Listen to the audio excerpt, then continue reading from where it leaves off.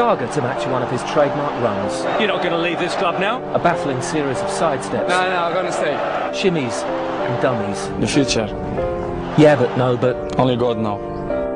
The rumours that he'll be the real thing roll on. No official smoke has emerged from Camp Portugal. Our survey of Portugal's wise men says... Manchester. Nuno Luz spent 8 months in England with Ronaldo last year, so surely he had the inside track. I think want to go to Real Madrid in this moment.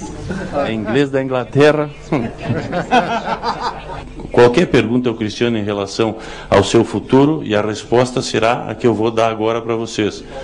Só falo depois do Euro. If Sir Alex could do without the doubt, Phil Scolari could do with an end to the distraction.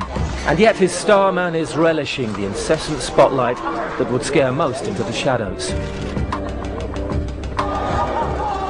His focus is a winner. He also always like to win, and of course he wants to make a good competition.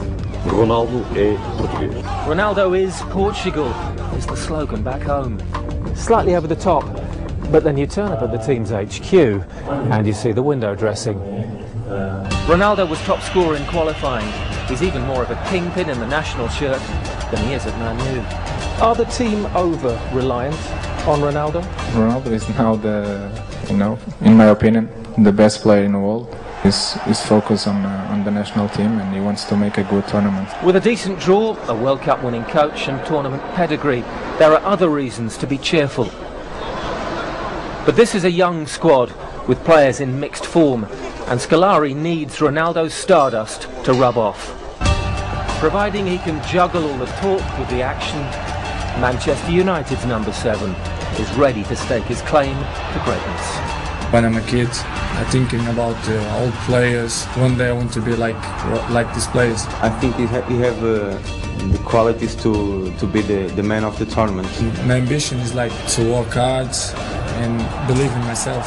Can be in 2008 and 2010 and 2012.